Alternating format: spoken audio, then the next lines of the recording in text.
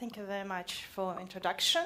Good afternoon, everybody, and I will shortly introduce myself. My name is Elena Bulanova, and I'm head of cell technologies in 3D Bioprinting Solutions. I was trained as cell biologist at Cancer Research Center in Moscow, and after at Northwestern University in Chicago, and I worked with Big Pharma for 10 years in drug discovery, and after I switched to bioprinting, and I joined 3D Bioprinting Solutions, and I'm happy to present today my talk about bioprinting in space, new possibilities in biofabrication. So first, let me introduce shortly what bioprinting is. Bioprinting can be defined as layer-by-layer additive biofabrication of 3D tissues and organs, using tissue spheroids as building block according to digital model. Tissue spheroids are actually cell aggregates, so you could see them here, and they include hundreds to thousands cells. Actually, 3D bioprinting is now on a rising trend, and you could see from this Gartner hype graph, I will show it better here, that 3D bioprinting in life science, 3D bioprinting of human tissues, and 3D bioprinting of human organs for transplantation are now in rise. And actually, market reports suggest that during next 5 years, this market will be from $1 to $2 billion USA, and optimistic research says that by 2030, this market will reach $12 million. 3D bioprinting is pretty similar to conventional 3D printing, so also you need computer-aided design of organ, which is prepared by computer, and after, by this model, the organ or human tissue, piece of human tissue, is printed layer by layer, piece and piece. For produce human tissue, we need biopaper and bioink. Biopaper is kind of scaffold for bioink, and this is mostly artificial scaffolds from synthetic materials or some scaffold from natural materials like collagen, fibrin, and so on. Bioink, in case of our company, are tissue spheroids, and also it could be just cells or cell suspension already embedded in hydrogel. And of course, you are going to need 3D bioprinter to produce the organ. 3D bioprinting is now going on commercial phase. So many companies are producing 3D bioprinting for selling, and most part of these printers are extrusion type, micro injection type, and laser-based bioprinters.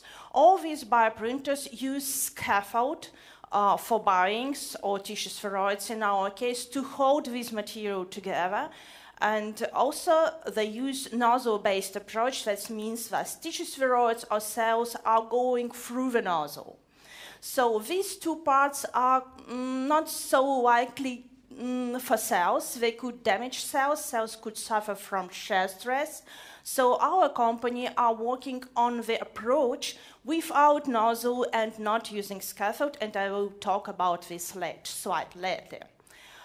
If you want to buy any commercial 3D bioprinter, you are welcome. So Envision Tech from Germany produced first commercial 3D bioprinter.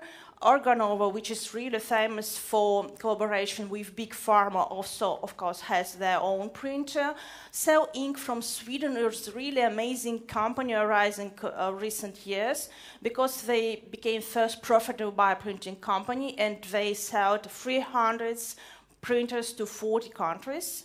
If you want to solve a really hard task, you could go to Regenhus from Switzerland because they produce the most sophisticated bioprinters. And Rocket from South Korea are developing not only printer but whole line of for producing human tissues or organs, including incubator, bioreactor, fermentation. Our company also produced our own printer several years ago. This is a bioprinter of extrusion type. Its name is Fabian, and its interesting features are that it could print separately bioink and biopaper, not mixing them, because sometimes biopaper could be, during the processing, quite toxic for cells. And another feature I like the most, because I participated in this work, our printer could print by single tissue spheroids, one by one, preventing the anticipating prefusion of tissue spheroids in the nozzle of printer. So using this printer, we've created a mouse thyroid gland construct, and this work is published in Biofabrication in 2017.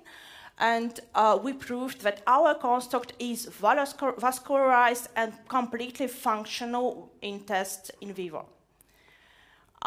I would like to introduce you shortly to tissue spheroids, which I already mentioned many times. So tissue spheroids are cell aggregates and cells forming these spheroids, like from 100 to 1,000 cells. Tissue spheroids have a theoretically highest theoretically possible cell density. Just imagine, like, when bioprinter is delivering just one cell in shot, and you deliver thousands of cells in one shot. Because cells are living creatures, and processing and printing could take hours. Just put attention on these numbers. So better to shorten time of printing, because cells need special conditions during the printing, not to suffer from shear stress and other conditions. Tissue spheroids have a really round shape, as you could see, and they're really convenient during manipulation on bioprinting stages. But the most important and remarkable feature of tissue spheroids, they could fuse or self-assembly, then closely put and touching each other. So when you put tissue spheroids close enough, when they are touching, they began to fuse self-assembly, and during 24 hours, they will produce a sheet of tissue. So let's go to space. Why space? Actually, outer space is really produce a really ideal conditions for printing, because cells are not suffering from microgravity and centrifugal forces. In microgravity conditions, cells could show their biggest growth potential without any obstacles. The really known fact that crystals which are grown in space could be 6 cubic millimeters in diameter. When you try to grow crystals on Earth, they just grow 0.5 cubic millimeters in diameter. And if you will compare the structure of these crystals, crystals produced in space will have more regular structure. When printing in space, we could avoid scaffolds. We could not use this artificial support, so produced tissue will not have any artificial materials, which could potentially to induce inflammation when we will perform transplantation to human. So a company made in space performed an experiment with NASA to show that 3D printers are working in microgravity pretty well without any problems. And this is a really good challenge, that we could print in space and produce any spare parts that astronauts could need on demand, on site, without expensive delivery to the spacecraft. And this opens the possibility, flexibility, autonomy for astronauts when some long-term journey is planned, like everybody of you are hearing that in next couple of years, human beings will be launched on Mars and start colonization of Mars. Other companies pushing together with 3D Bioprinting Solutions, the engineering solutions for development in space, printing in space, are Boeing, Cassis, a French company, and Space Tang. Actually, Boeing claiming that they will produce launch system, and in a couple of years they will deliver first human beings in Mars. Finally, we went to our printer. So we've created 3D magnetic printer which works on the principle of magnetic levitation. What is magnetic levitation? Magnetic levitation is suspension of any object against gravity on Earth using counterbalancing magnetic force. So we could say that magnetic field is actually expelling objects and assembling them together. I suppose everybody of you maybe heard or knows about levitating living frog, which brought Annie Haim so parody IG Nobel Prize, but I like another part of his story that several years ago he obtained a real Nobel Prize for graphene. So first we've developed an experimental 3D magnetic device when two magnets are connected side by side and placed close to each other. And so they are creating the magnetic field with gradient. And here on this scheme, you see that this blue part, this is part of magnetic field with minimum gradient. And so our tissue spheroids or any object will be expelled to the center of magnetic field in certain experimental conditions. This is our first experimental printer, magnetic printer, and it has only one hole to insert the cuvette with tissue spheroids, with culture medium, and in special gel, and with some special solutions which paramagnetize culture medium.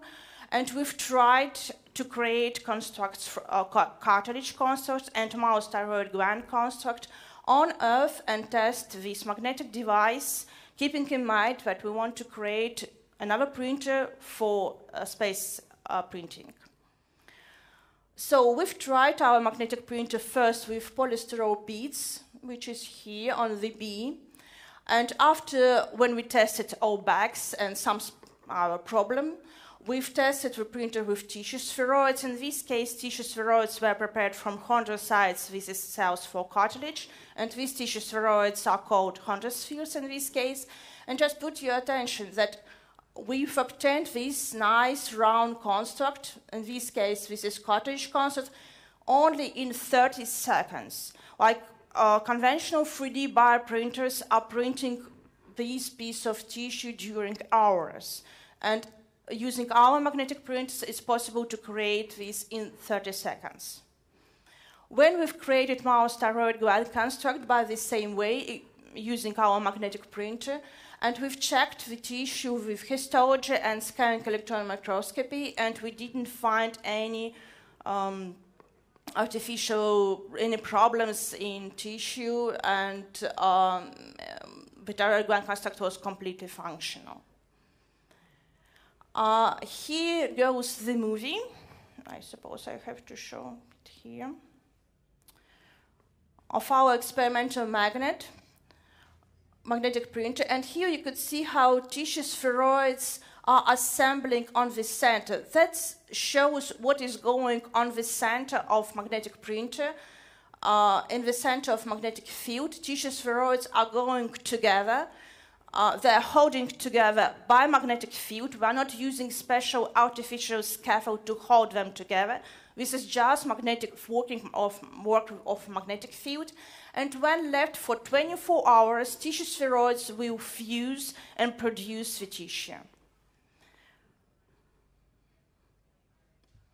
But for phase experiments, which we plan by the end of this year, and we have already agreement with Roscosmos, and big part of our team is now working on this project, we've created special magnetic printer, 3D magnetic printer for space experiment. It has 6 positions for creation of construct, and 6 cuvettes could be inserted in one shot in this bioprinter and produce 6 constructs in one time. Oh, sorry, I have to show the video. So this is view of our magnetic printer going in space. 6 cuvettes are going to be inserted in the magnetic printer. It began to produce a construct. On next slide, you could see more details about parts of a printer. This is cute, where actually process of tissue thyroid assembly in the construct will occur. And this is a special device to deliver 6 cuvettes to the International Space Station. And here you could see our magnetic printer from different points, so a few different sides. This is a diagram showing our space experiment. So first we'll produce cells, culture cells, and culture them enough to produce tissue spheroids to perform production of construct from chondrospheres and mouse thyroid gland construct. Put these tissue spheroids in 6 cuvettes.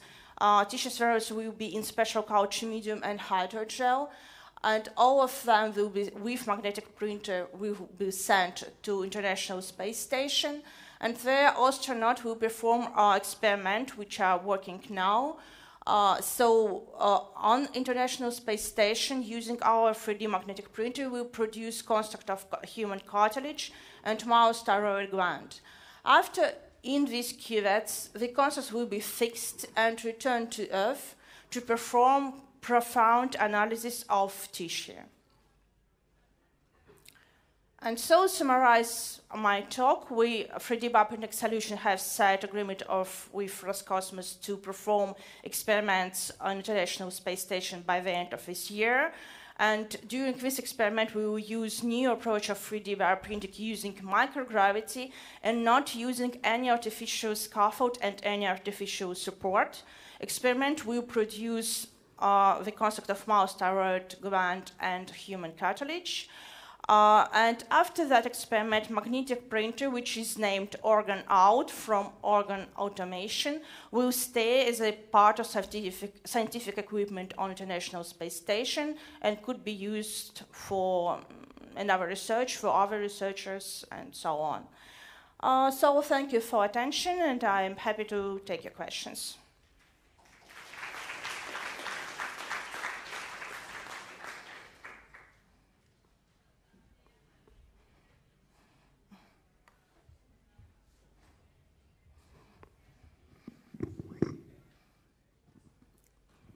Any questions for Elena? Not even one? Oh, yes, lovely. Well, I think you can hear my voice. Please ask and I'll repeat. Yeah.